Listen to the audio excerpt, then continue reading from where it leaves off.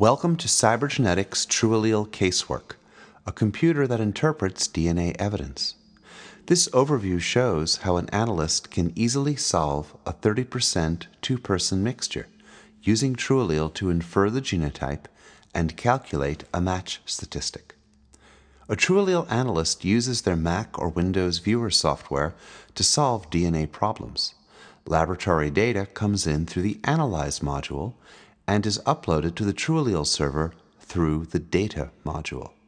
The analyst uses the Request module to ask forensic questions about the data. The TrueAllele server then thoroughly and objectively calculates the answers.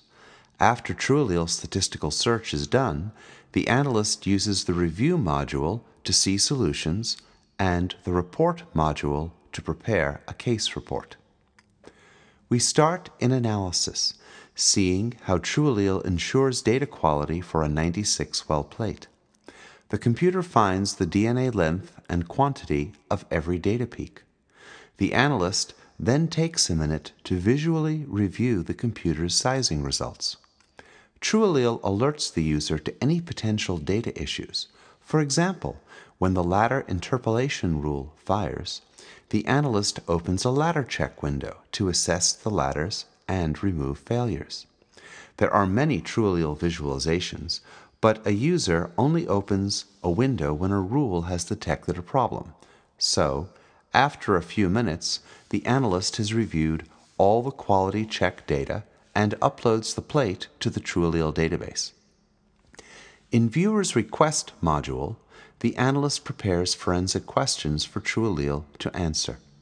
The user first downloads their case data from the TrueAllele database. Here we see PowerPlex 16 data for a 30% mixture. TrueAllele can solve 3- and 4-person mixtures, but this 250 picogram sample only has 2 contributors. At locus CSF, we see 3 allele peaks. Selecting the injection data, the analyst creates an evidence item. The user can give additional information about the mixture for more tailored TrueAllele processing. From the evidence item, the user creates an interpretation request. Choosing the number of contributors, the analyst tells the computer to solve for 2 unknown genotypes. Additional TrueAllele requests could be set up now, testing for other numbers of contributors, making duplicate computer runs, or using a known victim. Let's just focus on the 2 unknown question. The analyst's request is uploaded to the TrueAllele database and will be solved by the next available processor. A TrueAllele supercomputer can have 4, 8, 16, or more parallel processors, each working independently on its own request. TrueAllele problem solving is completely objective. The computer does not know the suspect genotype, and so has no idea what the right answer should be. TrueAllele thoroughly examines all the quantitative peak data and thoroughly considers tens of thousands of possible genotype mixture solutions. The Review module gives the analyst a detailed look at TrueAllele answers. Every TrueAllele module can show the DNA sequencer data signals. TrueAllele determines how much of each DNA contributor is in a mixture. The computer uses this mixture weight to separate out contributor genotypes.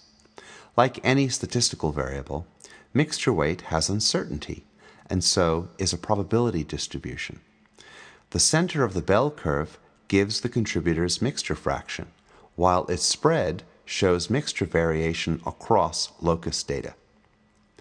TrueAllele solves for genotypes by trying out many possible solutions. For each contributor, the computer proposes a genotype allele pair. Adding up different amounts of these genotypes forms a pattern that can help explain the data. Considering other factors, like PCR stutter and allele imbalance, can improve the explanation. Genotypes that explain the data well have a high likelihood, while genotypes in poor explanations have lower probability. By thoroughly considering tens of thousands of patterns, TrueAllele finds the genotype probability distribution. The genotype is the key variable for genetic identification.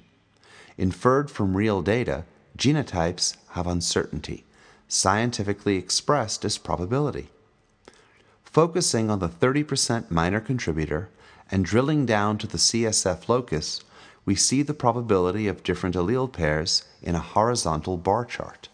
This is the evidence genotype, objectively inferred without any knowledge of a particular suspect, that preserves, through probability, all the identification information in the peak height data. TrueAllele matches are made in the report module.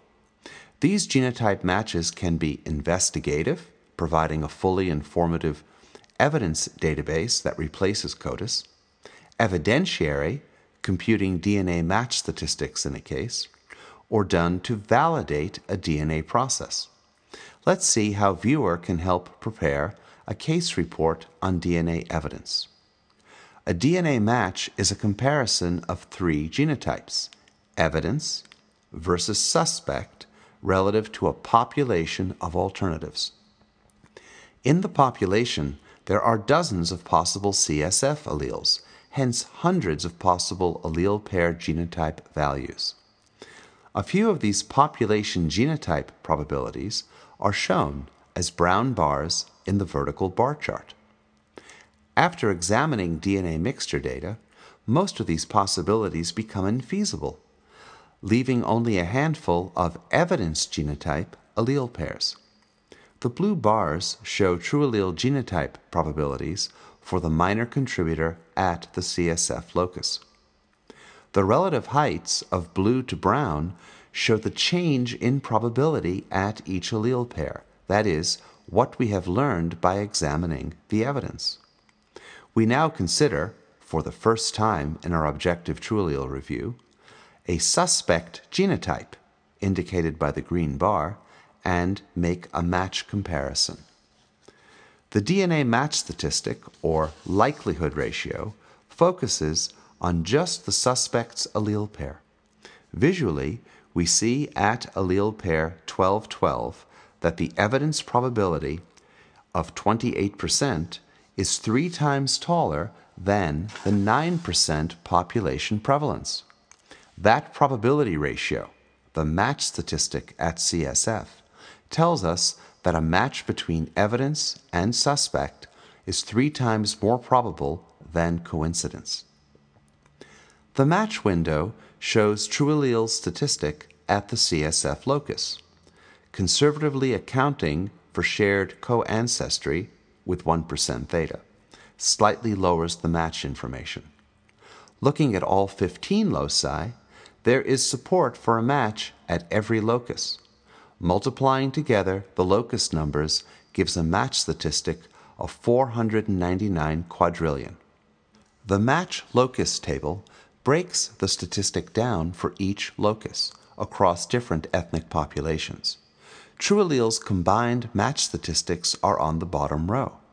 The analyst pastes these numbers into their case report and writes, "A match between the evidence and suspect is 499 quadrillion times more probable than coincidence."